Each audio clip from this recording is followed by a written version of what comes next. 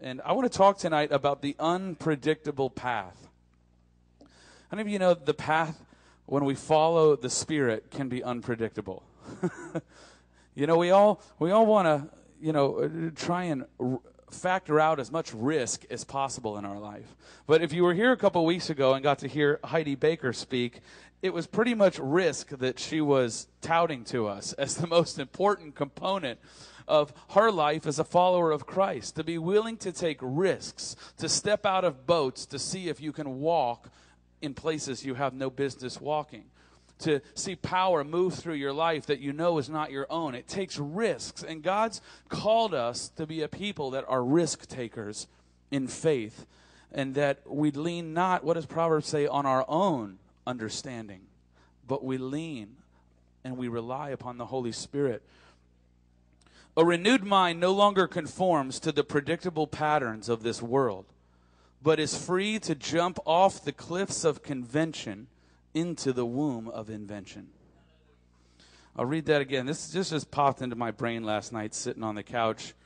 And this is just what the Lord was showing me, that a renewed mind in Christ no longer conforms to the predictable patterns of this world system, but it's free to jump off the cliffs of convention into the womb of invention. That's what Peter did. He jumped off a cliff of convention. Conventional wisdom says, you don't step out of a boat, Peter, because you're not a fish. And if you stand on water, you're going to sink. But Peter boldly and in faith stepped out, and all of a sudden, invention was born. I don't know how God did it, but God invented a way in the moment for Peter to not sink into the water, but to supernaturally walk upon the water. God's called us to supernaturally walk with him, but we will only do it in power if we're willing to risk jumping off the cliff. Who wants to do some cliff jumping in your life? I do, although some days I don't. The older you get, the more daunting cliff jumping gets. The more important it becomes to, I'm sorry, I'll try not to eat this thing. I'll leave it away a little bit. The more we kind of want to see that, our Roth IRA is progressing nicely and everything is in line. And those things are important. This is not a message to say we should not plan and be wise for the future. But you know what? Everything is the Lord's, and everything is up for grabs. Everything we have, everything we are. He's not going to steer us wrong. We've got to be willing to be people that can take risks. If you've got your Bibles, I'm going to read from Romans chapter 12.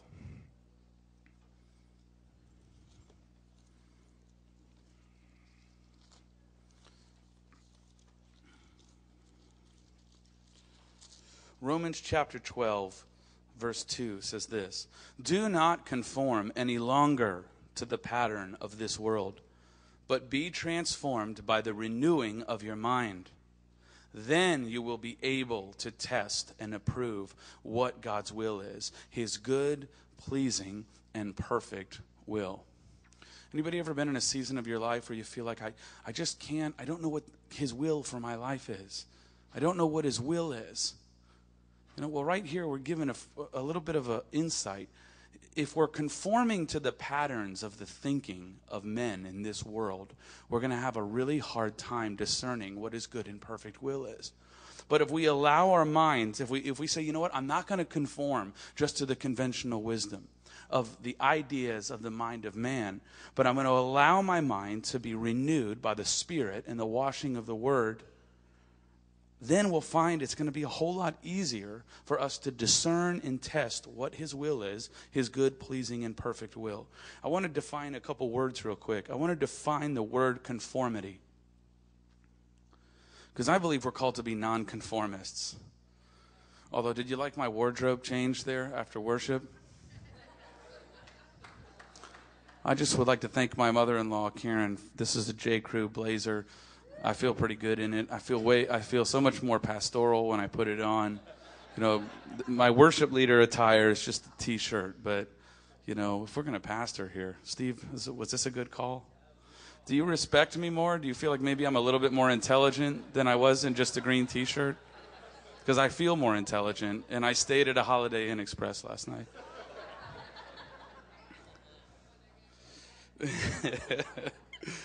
But listen, what is conformity? This is how it's defined: action in accord with prevailing social standards, attitudes, and practices. So conformity is when in action, we take action that is in accord with the prevailing social standards, attitudes, and practices.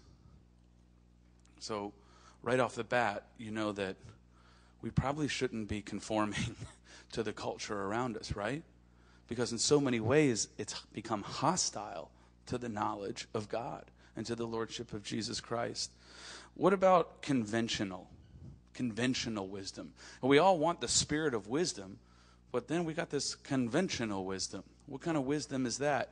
The word conventional means adhering to accepted standards or ordinary rather than different or original. Who's excited to be ordinary? Who just woke up today and said, I just want to be as ordinary as I can today? Okay, so to be conventional means to accept and be ordinary. What people ordinarily expect you to be. What society ordinarily expects of you. To be conventional means to be ordinary rather than being different. We don't want to be different. The fear of man and man-pleasing in us, we don't want to be different. We don't want to stand out. We don't want people to think that we're different or that we're weird. We are very weird. We are very different. The Bible even calls us peculiar. Let's just embrace it as an identity. We are circus freaks. We are weirdos. We don't fit in. We are different. It's cause for celebration, not fear. Why would we want to blend into something that's death in people's lives anyway? To be conventional means to be ordinary rather than different, or be ordinary rather than original. You are the original you. In society and culture, in the system of this world, would try to put a type on you. We've all got our personality types and our profiles, and we're this kind of person, and we fit in this kind of job.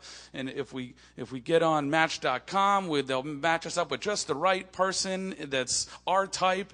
You know, all these labels and these things that we allow our surroundings and our culture to put on us when we are the original us.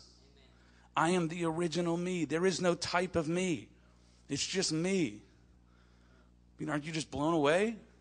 Just looking at me? Man, look at that guy. Gabe. You're not a type of a person. You're not an indie hipster that loves microcraft brews. You're Gabe. You're the original you. There's no other Gabe. Man, we got to embrace that we are fearfully and wonderfully made. We were knit together. God doesn't have types of people that he makes. Well, I've got 4 types of people, and I'm going to make so many of this type, so many of this type. I mean, God does not like to be bored. He actually doesn't know what it's like to be bored because he's always creating. Right now, I don't know how many children are developing in wombs right now, but right now God is creating all over the face of the earth, and he's making like millions of originals right now. And he's so excited about the creativity that's coming out from him as he's weaving someone together that's never been, never will be again. Okay, that's why I don't believe in reincarnation. It's appointed once for a man to die and then face the judgment. God doesn't need to reincarnate. He doesn't need to recycle. Okay, he will recycle your body. This body is the one that I'm going to have for a long time, but it's going to be sown in weakness one day, but raised in power, and it will be glorified. But this is the original me. These fingernails, I don't know what they're going to look like glorified, but they will be my fingernails. You are you for the rest of time. Get to like yourself. Get comfortable with yourself. Be the original you. Don't be conventional and don't conform. So Romans 12:2 could read this way in light of these definitions. Don't act in accordance with prevailing social standards and attitudes and practices. Don't settle for ordinary, but be different because you're an original. That's what it's saying to us. So just what pattern are we to conform to? What pattern are we called to conform to? the pattern of this world, not the natural, or I'm sorry, so what pattern are we called not to conform to? The pattern of this world, and it's not talking, when it talks about the pattern of this world, it's not talking about the natural world.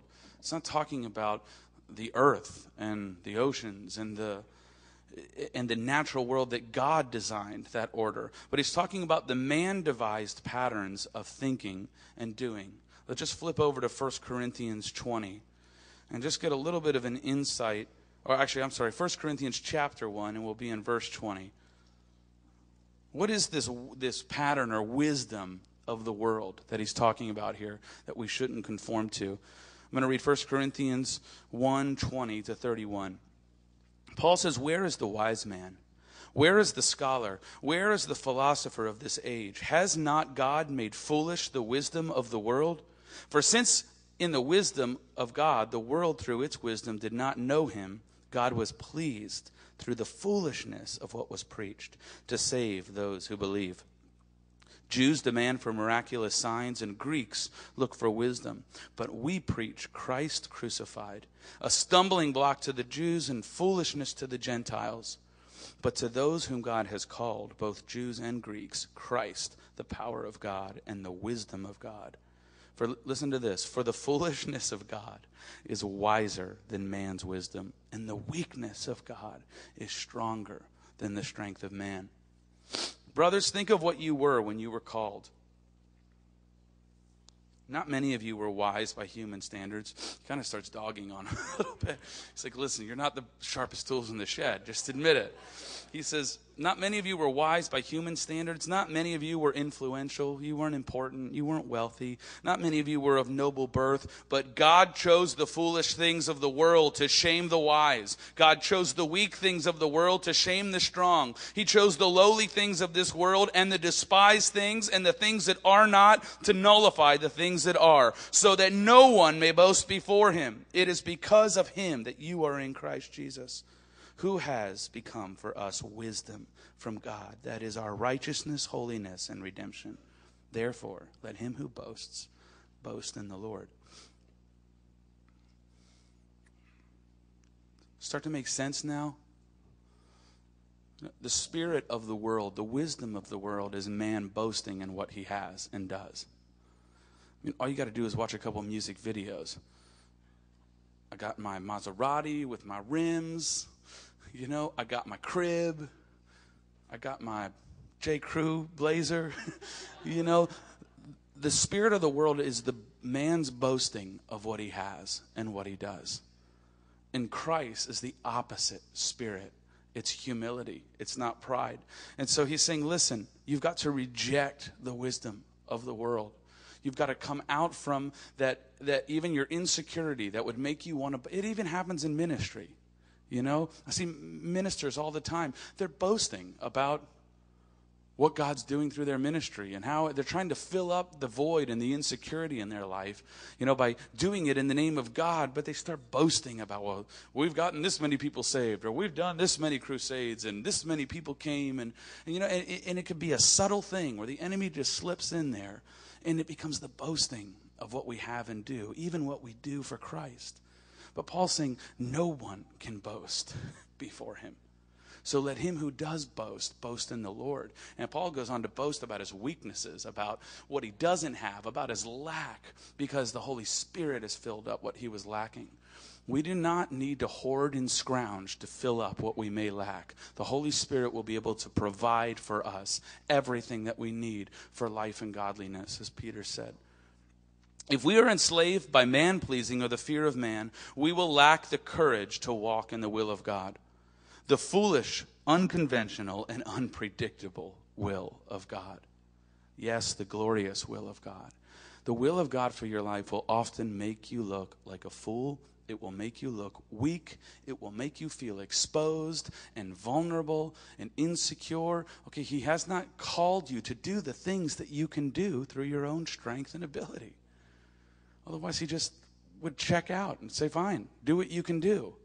He's called us to do the things that we could never in a billion years accomplish. That's what's so exciting about partnering with the Holy Spirit. You know, it's like I get to step into the ring with Mike Tyson and go blow to blow with him, but it's not me throwing the punches, You can go into the pit of the lions and not be afraid. You can be Samson and tear an army apart but it's not you. It's him. We get to do things that we can't do. It's awesome. Some of us are thinking too small. We're thinking about how we're going to do things for God that we're able to do. And it's not bad. I know your heart is good, but God wants to do so much more. He wants to do the extraordinary, the remarkable. He wants to do things that people go, it's unbelievable. But yet, there it is. That's how he wants to move through our life. That's how he moved through our forefathers. How have we seen our forefathers bear the scorn and ridicule of following the foolish way? Let's just go through a list of some of them. Noah, building a giant ark and filling it with 2 of every kind of creature. Noah appeared to be a crazy lunatic to the people of his time. We read the story and celebrate him. What a hero, man. I'd have been just like Noah too. I'd have built that ark and put all the animals in it. Me and Noah, we're homies. Noah looked like a madman to the people of it. You're building it's going to rain? What's rain? There was a whole fountain of the deep, a whole layer of water that the earth's crust was resting upon that watered the ground. There's no rain. There's a whole layer of vapor. There's a reason why people lived for centuries. That some people lived 1,000 years. Okay, when you're not dealing with any harmful UV radiation, and you're in an environment that's totally perfect for the human experience, you'll go on living for a long, long time. So Noah is saying it's going to rain. The whole earth is going to be covered with a lot of water, and everybody's going to be destroyed. And they probably laughed and laughed and laughed at him. So oftentimes the will of God in your life will totally bring scorn and ridicule and mocking voices to you. Are you ready for it? What about Abraham? He leaves his home behind where he has wealth, he has favor, he has security. He sets out for an unknown land surrounded by uncertainty and dangers. He clings to a far-fetched promise of an heir, even though he and Sarah are well beyond childbearing years. Abraham seems really stupid to the modern American. Why would you leave a place where you're established? Your father's house has wealth. You have everything that you need. You can do really good things and never really have to sweat about anything, Why would you want to leave all that and go to some new place? Why did he do it? Because the Lord told him to go. And it says Abraham believed the promise that God gave him. He believed that God would give him an heir and that his descendants would be as numerous as the stars. And it says in Hebrews that it was credited to him as righteousness. Righteousness will flourish in your life when you believe the promises that God gives you, even though they seem crazy. Moses confronts the most powerful kingdom on the face of the earth and demands the release of all their slave labor. Listen here. Stop building the pyramids. Stop all construction. You got to let my people go. All right? You just got to let them go. Thinking that Pharaoh's going to be like, you're right. We don't even need these pyramids and these temples. And, I'd like to do some more physical labor, get my hands dirty a little bit. Just laying around drinking wine and eating grapes all day. You're right, Moses. You guys head on out and here. Take some gold with you while you go. It's crazy. Let my people go. And he got laughed at. Pharaoh laughed at him. Yeah, you bet. Why don't you go on ahead and I'll send him after you. What was Moses' terrifying weapon of choice to strike fear into the heart of Pharaoh? What did he wield? You better let my people go, or I'm going to throw this wooden stick at you. Okay, he didn't come with an army. He didn't come with a spear. He didn't come with a sword. He didn't come with a bow and arrow. He came with a wooden staff. You best let my people go. I'm going to release a can of you-know-what with this staff on you if you don't. This guy's crazy. What an idiot. I just called Moses an idiot. God, help me. No, his weapon of choice was a wooden staff and a God who simply calls himself. But Moses, who do you come in the name of? Who's your authority? Well, I am that I am sent me. You know, I am that I am. Oh, I haven't heard of him. What kind of God is he? You know, he sounds like Popeye. You know, I am that I am. So God, when Moses asked God, hey, who should I tell him sent me? Just tell him I am sent you. I would have, Bill. Tell him Bill sent you. Tell him Charlie sent you. And he's really ticked off. And he's going to come down there and make a ruckus. It's like, no, I am. Like, will I am? No, just I am. Just I am that I am. So Pharaoh, I am that I am, sent me down here with his wood staff. You got to let all your slave labor go. And that's what needs to happen. It's ridiculous. The stories in the Bible are ridiculous. They're ridiculous stories. That's why we should celebrate it so much. Look what God did with foolishness. Foolish people doing foolish things. Gideon, the original 300. Long before Gerard Butler and those abs that just kill me. It's like, you know that's photoshopped and airbrushed. That cannot all be real. It's real? You've touched him? He's a bad dude. That man, it was intense. This is the original 300. Way before the Spartans. This is Gideon. And they defeat the Midianites and the Amalekites, whose army, it says, were as thick as locusts covering the valley. 300 guys against an army as they were you couldn't even see the floor of the valley. They were thick as locusts. It says their camels were like the sand on the seashore. It's great, in Sunday school when you have little nice cute illustrations to show the kids, here's Gideon and 300, they're yelling at this huge army and there's victory, yay, they won, hooray. If you're Gideon and those guys, you're thinking, oh crap, this is a bad idea. We should not be here. It was with 300 trumpets, blazing torches, and a great shout that victory came to Gideon over the Midianites and the Amalekites. It wasn't great swordsmanship. It wasn't a highly strategic planned attack.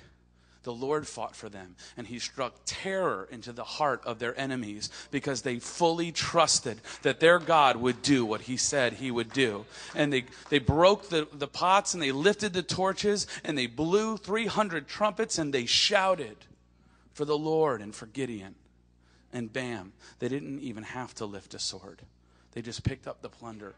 The Lord will rout our enemies for us, but he will demand from us complete dependence and obedience to him.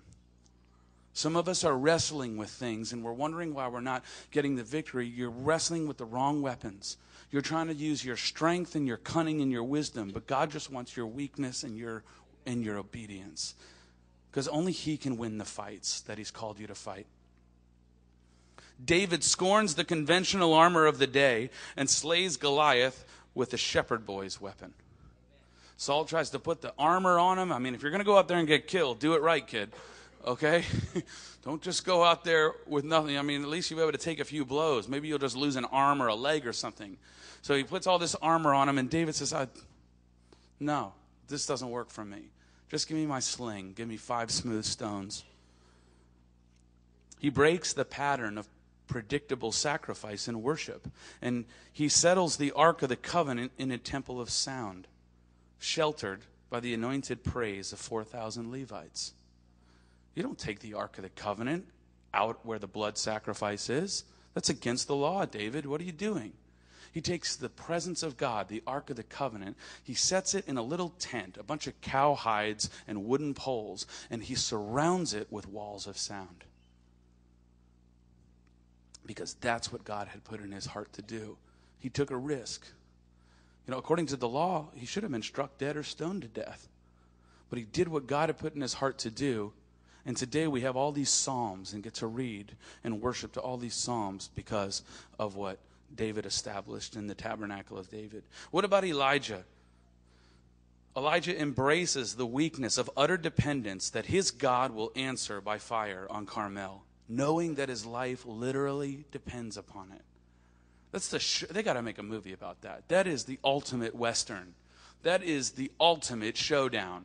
Elijah, all the prophets of Baal, one Elijah representing Yahweh, representing I am. There's two sacrifices. And they're both, the prophets of Baal are seeking Baal, that fire would come down, that Baal would consume the sacrifice. These guys are going crazy, man. They're whipping themselves. They're cutting themselves. They are putting on a show. And Baal is silent. And so what's Elijah do to his sacrifice? Let's up the stakes a little bit. Just so nobody says, there was just a little bit of a spark or something. Only you can prevent forest fires. He says, let's get a bunch of water and throw it on it. Let's dig a trench around it, fill that up with water. Let's make sure that this is only going to happen one way. Okay, there is no magician's trick here. And he calls upon his God. And what does God do? When everything's on the line. Okay, if God doesn't come in fire, Elijah's getting strung up. That's it. It's the end of the road, bro.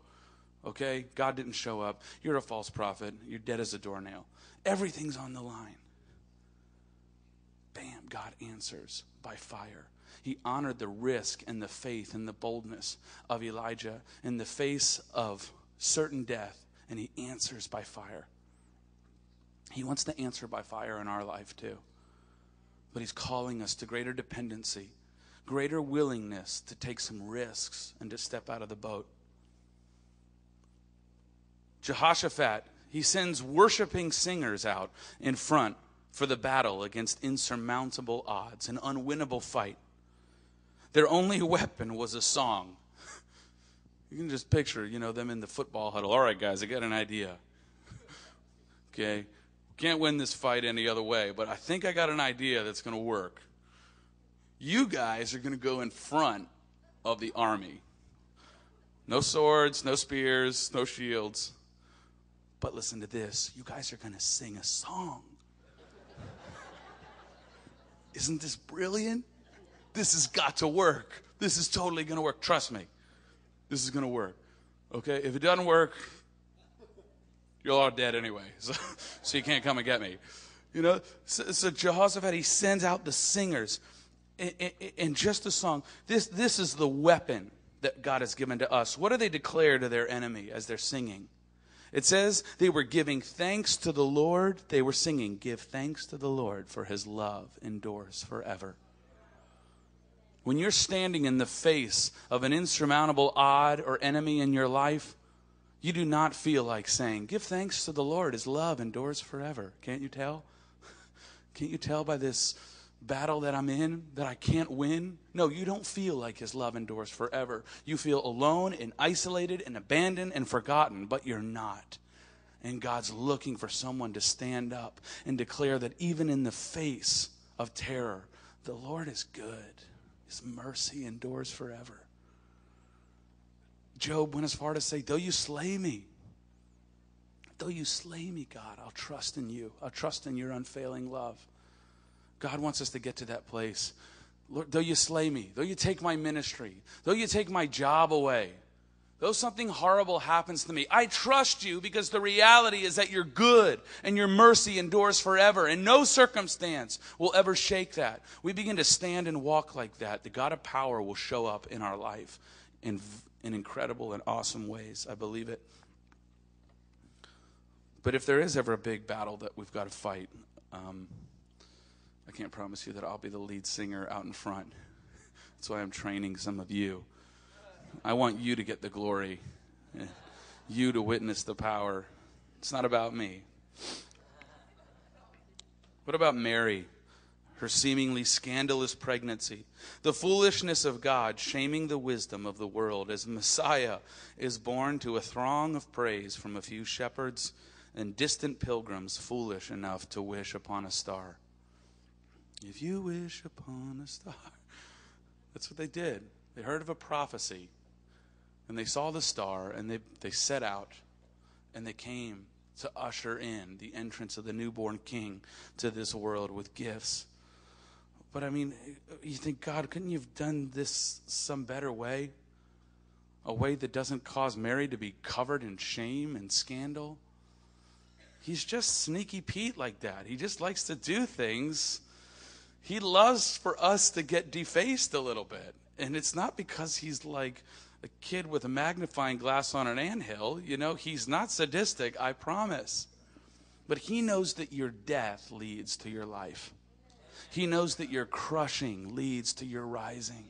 He knows that he has to crush you in order for you to rise. He has to slay you in order for you to be resurrected. And we just have to trust him. If you lay me low, Lord, I trust that you can bring me back up again. Jesus, embracing the torture of his body and soul while teaching humanity that true obedience is not to bring a sacrifice, but to bring a fruit bar. It's good, Ezra. Jesus teaches humanity true obedience isn't to bring a sacrifice, but to become yourself a living sacrifice. That's what Jesus showed us on the cross. It's not about bringing a sacrifice anymore. God doesn't want you to bring something to give him like he needs anything that you have. He wants you to bring you and throw yourself up on the altar as a living sacrifice. That's what's pleasing to him.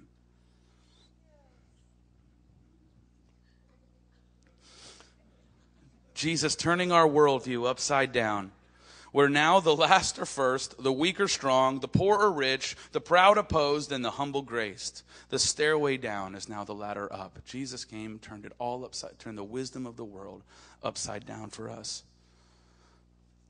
I'm going to close with this. The Lord himself in character and nature is the same yesterday, today, and forever. The Lord is good, his mercy endures forever.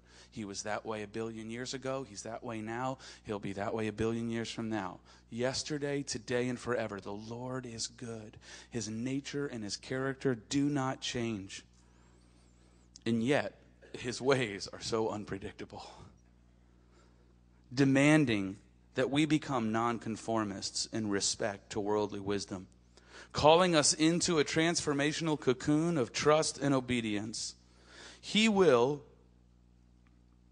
will for our lives will remain a shrouded mystery as long as we cling to our conventional keys of control and predictability.